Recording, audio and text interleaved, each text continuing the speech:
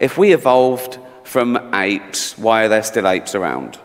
I used to say things like, well, if God made man from dust, why is there still dust around? And things like, you know, but now I say, well, we didn't evolve from modern apes, we evolved with modern apes from a common ancestor, rather like, and I just answer it deadly serious, like they, you know, it doesn't help.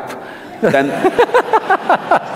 someone followed it up with, well, I've been going to the same zoo for 24 years and I haven't seen one monkey turn into a person.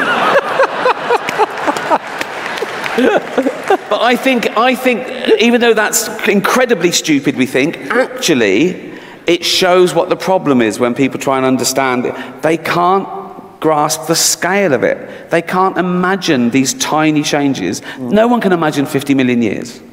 So they do expect the chimp to go, come on, lad, get on with it.